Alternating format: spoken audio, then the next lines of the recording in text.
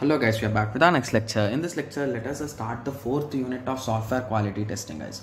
So basically in this unit, we are going to cover most of the testing methods or techniques, guys. Okay, so basically sometimes in examination, they might ask you about the testing strategies. So strategies or techniques, both are same, guys. Okay, yes. So I hope everyone got a small idea, right?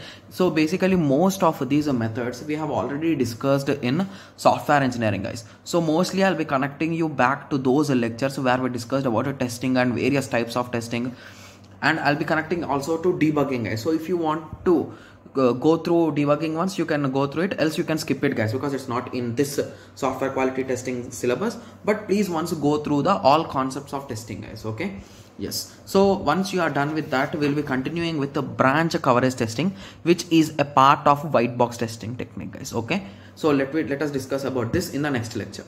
Okay, yes. So let us meet in the next lecture. Thank you. Thanks for watching.